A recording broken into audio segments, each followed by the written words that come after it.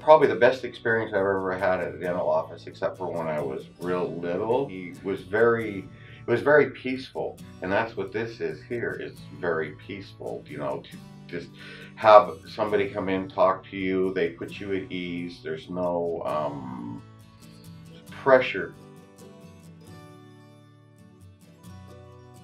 Coming here when my teeth were failing and falling out, I had periodontal disease that helped take care of me. It made it so that my mouth was healing. Then the implants came.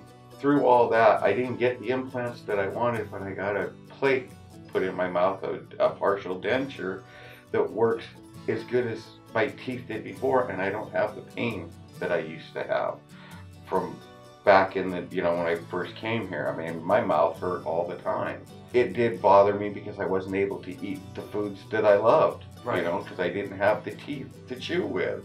You know, when you get down to a gum on one side and teeth on the bottom, and the other side you don't have any teeth on top either, you need something there to be able to chew with. So everything is back to normal. Your life is normal again.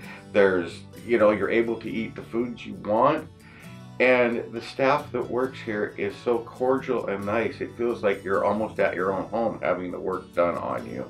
And that's what I feel is the best about this place, is that, you know, they treat you like a person, not, you know, cash coming in the door and going out. And that's, you know, where a lot of dentists seem like they're at to me. They don't want to take care of you, you know. They would rather just, you know, have the cattle truck drive up, everybody moves off, they fix them and send them back out, you know, and these people actually care about you. You come in, it's one-stop shopping, you know, everything's done for you, and I